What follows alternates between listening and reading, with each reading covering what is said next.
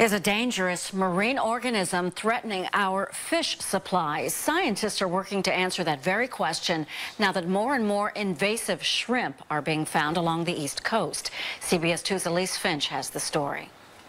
They're tiny, mostly clear, and look almost like the grass shrimp that are native to this area. But bright orange spots let scientists know that these are invasive creatures known as Japanese shrimp, and their presence in our area could eventually impact the fish we eat for dinner. The things that are on your table wouldn't exist but for these little tiny species that are the staple of their diet. Dr. Lauren Berge is a marine biologist and professor at Centenary College in Hackettstown, New Jersey. She says invasive shrimp have been found along the East Coast from Boston to the Chesapeake Bay. Here in the tri-state area, most of the invasive shrimp have been found in relatively shallow waters near docks like this one.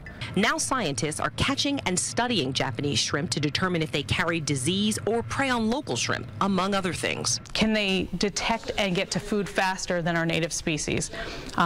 Can they avoid a predator better? If they can or don't have any local predators, it could mean problems. Just like with any species that doesn't have a predator, it's going to take over. They're going to eat all of the algae or what have you that, support the bottom of the food chain, and it's going to affect us even, all the way up through the food chain. At this point, scientists don't know what impact Japanese shrimp are having on local marine life, but their research in the tri-state area is still underway. Elise Finch, CBS 2 News. Scientists will be back in New Jersey in late July to continue their study on those invasive shrimp.